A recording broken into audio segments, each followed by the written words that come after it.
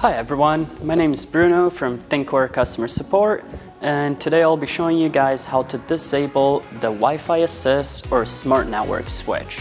Wi-Fi Assist on iPhones or Smart Network Switch on Androids helps your smartphone switch to cellular data when your current Wi-Fi network is not offering fast enough speeds. Our Thinkware dashcams offer a built-in Wi-Fi. This means that when you press the Wi-Fi button on the dashcam, it will give out a Wi-Fi signal, allowing you to connect with the Thinkware Wi-Fi network on your smartphone.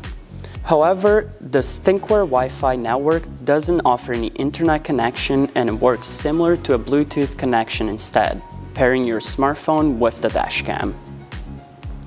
With the Wi-Fi Assist, your smartphone may automatically disconnect from the Thinkware Wi-Fi since there's no internet connection, not allowing the dashcam to pair with the app.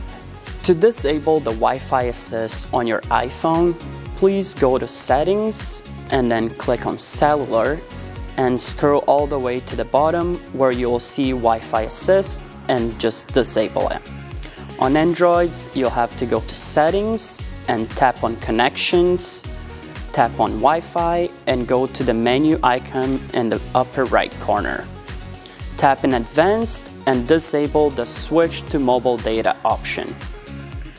Once disabled, your smartphone will stay connected to the Thinkware network, allowing you to connect to the dashcam using the Thinkware Cloud app.